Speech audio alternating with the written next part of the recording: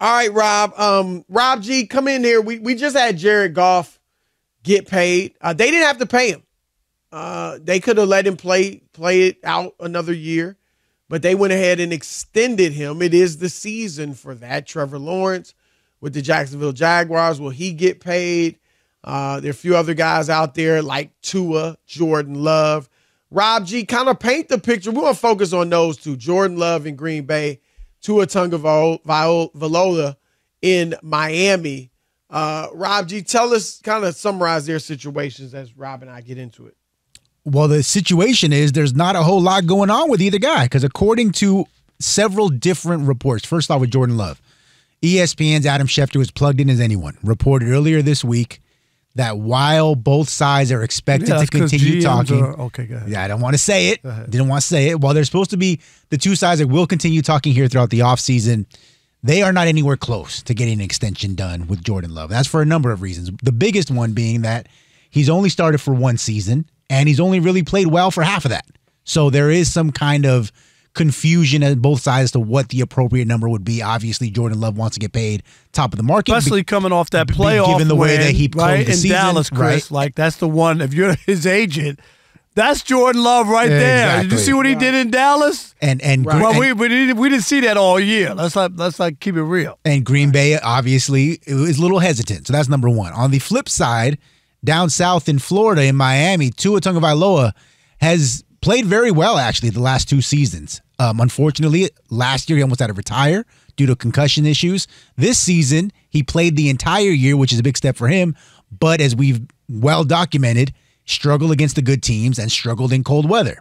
So according to CBS Sports, Tua, who has been one of the forefront guys in the offseason as the quarterback, is a very strong leader, has usually always led a lot of OTAs and player workouts, things of that nature.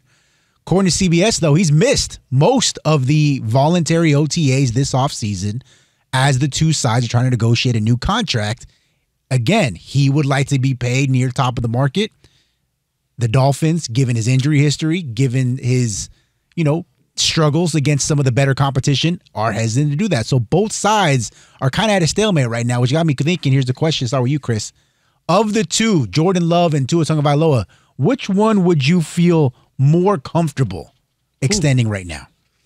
Well, honestly, I wouldn't want to extend either right now. Just keeping it real.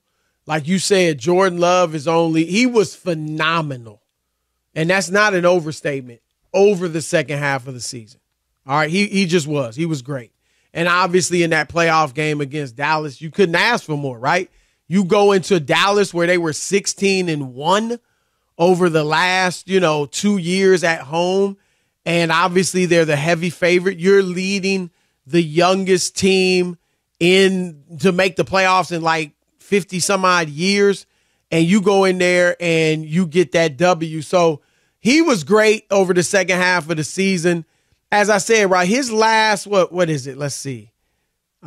His last 9 games or something like that. What is it, Rob? It was like here's the stat that his agent is pimping out to anyone who will listen, including ESPN.com. Over the final 8 regular season games, 18 touchdowns, 1 interception. The team was 6-2.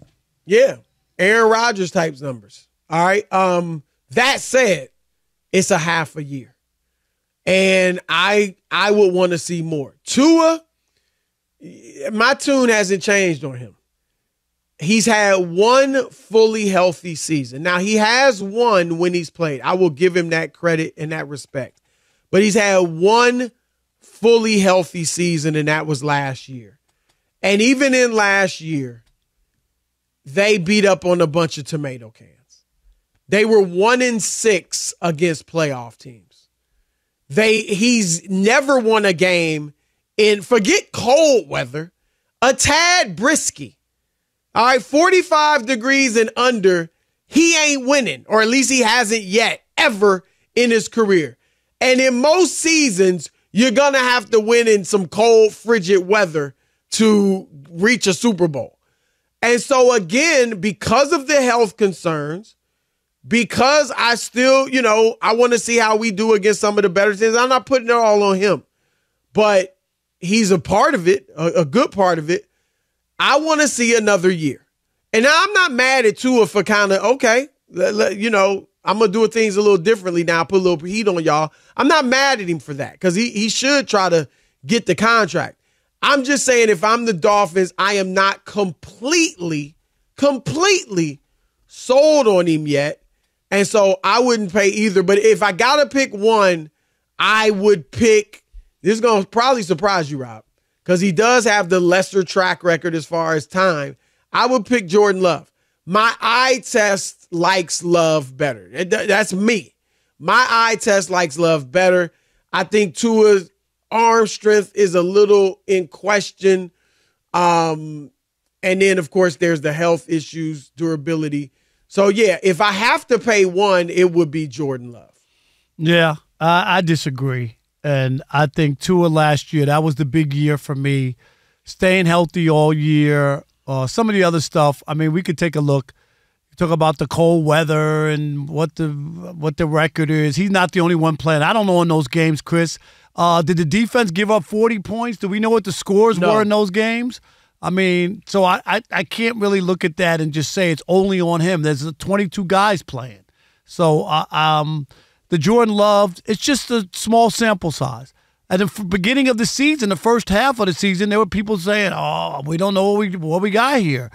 Maybe that's why the people were saying, "No wonder the Packers didn't want to extend him because they didn't know what they had." And early on, there were those bad games, and he did catch fire at the end. But you never know. I'd have to take a look at some of the competition in some of those games where they beating the bad Bears, beating some other teams. I don't know what the schedule was, Chris, at that point.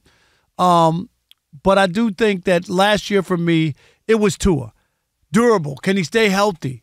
Were they winning games? And we know the 70 points, fluke, whatever you want to call it. It was just one of those eye-opening moments where we've seen him have the comeback ability.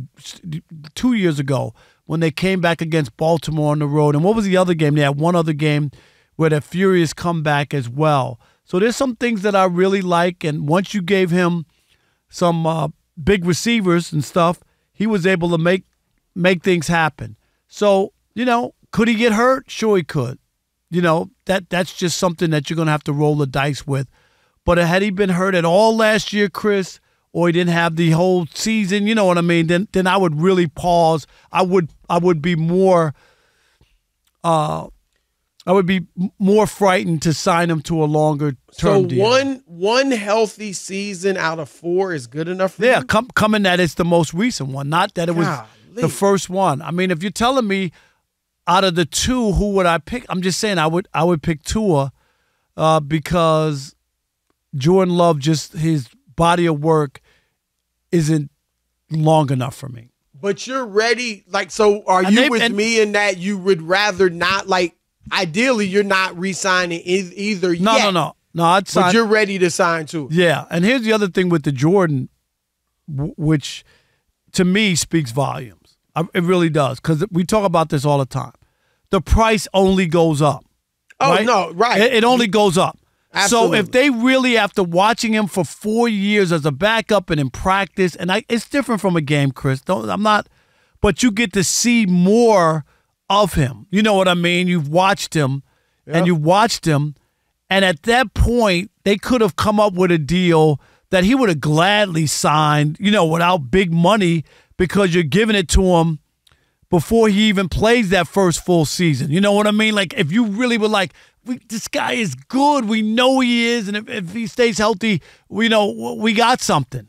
You pay him because he'll take less money on an unproven year, you know, now? No, before the season, when they had a chance. I don't think they should have paid him before the season. No, I'm just saying. You didn't know. They didn't know, and that's what I mean. They didn't know. Yeah, but I hear you.